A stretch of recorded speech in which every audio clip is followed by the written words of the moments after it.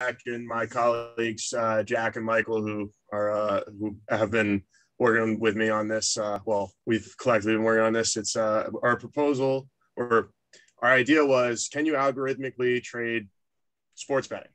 So hey, just a little bit about us. Jack, before you go further, maybe you could give some credit to.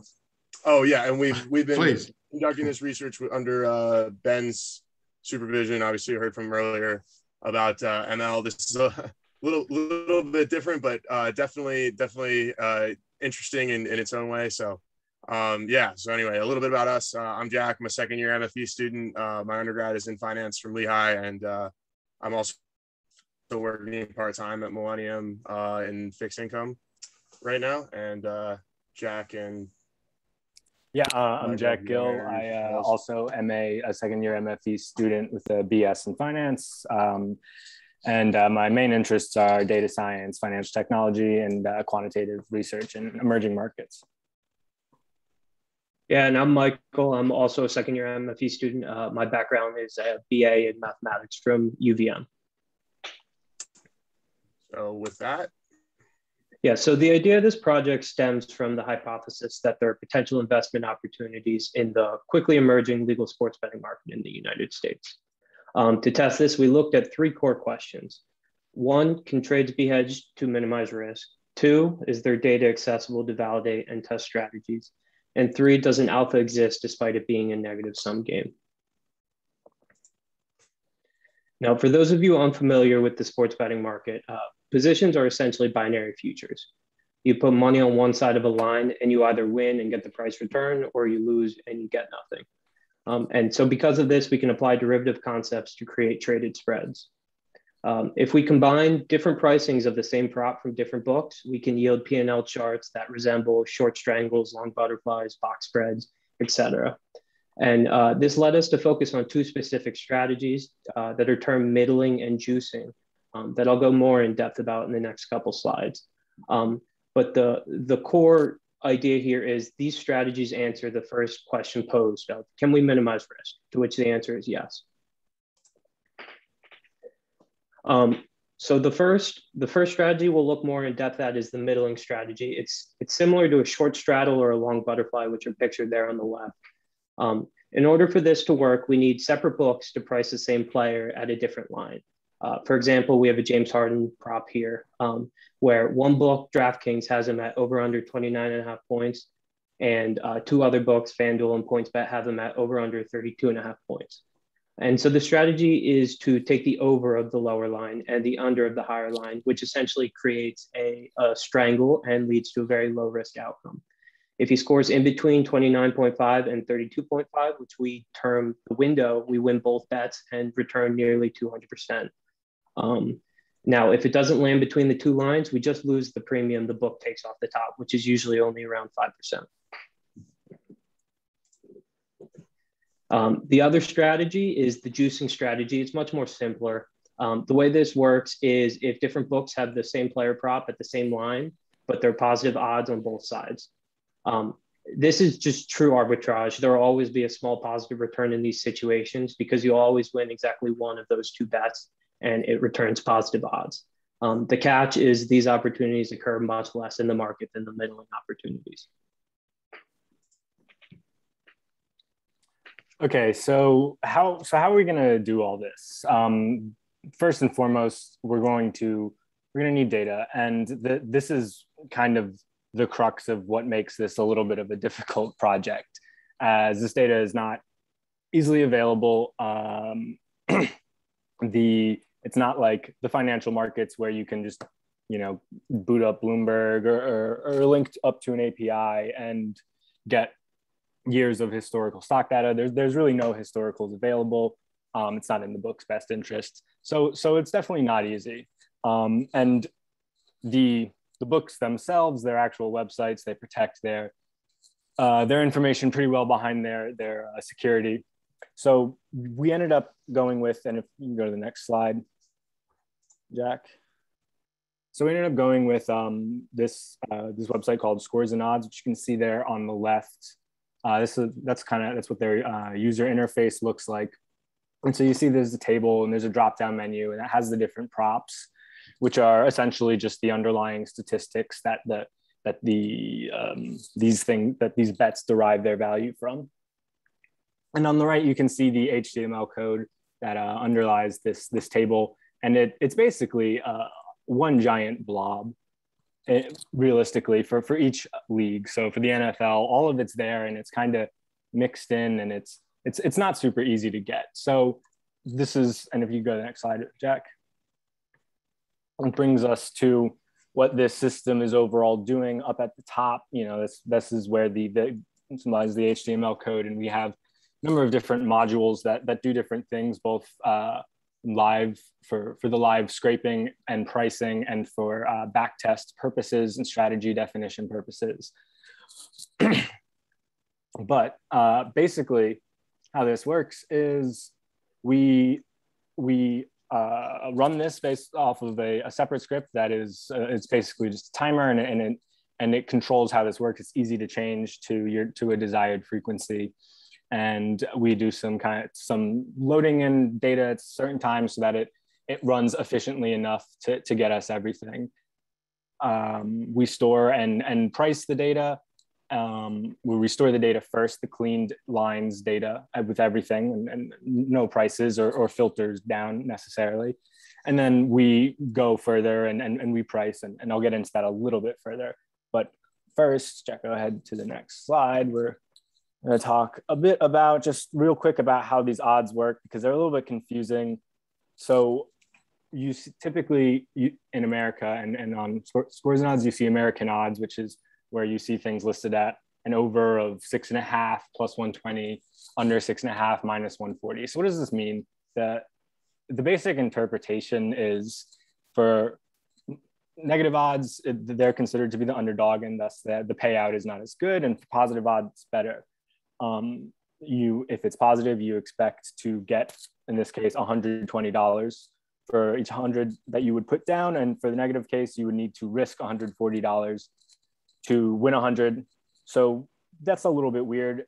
And to make it both more intuitive and calculations generally easier for us, we end up converting to decimal odds, which I show at the bottom there, a little example of how that works. But it's very useful because this functionally is then a payout multiplier.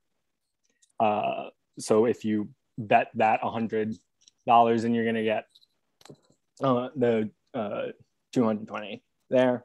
And you can also divide these if you do 1 over the decimal odds and add them together. This is what is considered to be the implied probability of the book, and the book is doing their job right. It's going to be greater than 1, which is a little weird, but we'll talk about that in a second. Go to the next slide, Jack. Okay, great. So this is an example of a few typical spreads. They're nothing particularly impressive, but here you can see that they have their the line is going to be set at minus 124 and minus 110, and so there's a spread of 1. And what we do is we go in and we have a model that is going to query the specific players that we're looking at, and it's going to query their historical data. It's going to fit distributions to them, and it's going to try it out based on different criterion, namely sum squared errors, the AIC and BIC criterion. And if the model tells us to do it, we calculate it for that, and we kind of use this to tweak some risk later on. You go to the next one. Yeah, there we go. And so this is an example of two really good spreads here. If you can look down at the bottom that all the EVs are greater than 1. This is because we hedge the odds here between $1. You can see the weights on the under and the weights on the over would sum to 1. Thus, if we bet $1, our model here is telling us that on the low end, we expect to, our expected value is still handily over that $1 mark, which is what you want to see. And this makes sense because you can see that not only is there a spread, an arbitrage opportunity, so to speak, but there is also positive odds on both sides of the line. So it's free money here, which is pretty cool. So next part here like, so an important question to ask is, how is this happening? You know, we know that it's a negative sum game. Jack said earlier, we can, the probability is always over 1. This is known as the VIG, the vigorish. It's what bookmakers kind of take off the top. So this is happening primarily because the bookmakers are also interested in hedging their own risk. If there's too much action on one side of the line, then they're going to have far more exposure than they want. And they price these things typically using Monte Carlo simulations. So while there is a lot of that randomness that comes in, and you could use that certainly as a way to analyze this market, it really only tells half the story. You know, would make volume data very helpful here. But when there's so much on one side, the books are going to move a lot, and you can see that on the next slide here, which is an interesting couple. This is the point spread from yesterday on Giannis Antetokounmpo, and you can see that overall the line itself, which is what it's set for the stats for the points that he's going to have to hit over or under in order for the bet to pay out. It's relatively stationary for throughout the day up to game time. But you can see here on the under odds, there's a lot of fluctuation here. So herein kind of lies the crux of how return is possible and how we can get it from this data, but also why it's difficult. So one more example on the next slide here shows how even when a line may be completely still, and this is rebounds on Kevin Durant, I believe. And even when the line is still in and of itself, it fluctuates all over the place at the same time on the odds. And that's what determines the price. So that's what creates those opportunities. So we've answered the first 2 questions to the best that we could of, can we hedge a trade? Well, yes, we can combo spreads together. And does the data exist? Well, yes, we just had to create a system to go and get it. The next question is, does alpha exist? So naturally, we ran a back test, and specifically we back tested data that we pulled on basketball this past season. And right now I'm looking at it as 3 different strategies for middling, specifically on points, rebounds, and assists. And we calculated what, based on the edge, if you will, of each position, right, which is the expected value of the position, that difference between the money put into the position. And we can filter which positions we want to take based on however much edge there is. And then based on that, we can then also calculate a Sharpe ratio by assuming that if you think about the overlaying, the position we're taking as almost a Bernoulli trial where there's 2 binary outcomes, and we price a probability on one of them, on the one outcome, then we'll have the probability of the other, and we can calculate a variance in each position as well. Comboing them together, we can create these Sharpe ratios. And as we can see, as you require more and more edge, there's more and more potential excess returns here. However, it's important to note that these Sharpe ratios are extremely close to 0. That was a little bit odd, but if you think about it, that could also make sense, because in the sports gambling world, as we said, it's a negative sum game for anyone that's playing. The benchmark return should really be less than 0. In this case, we're benchmarking it against a return of 0. So if you mess with the numbers a little bit, the Sharpes become a little bit more attractive.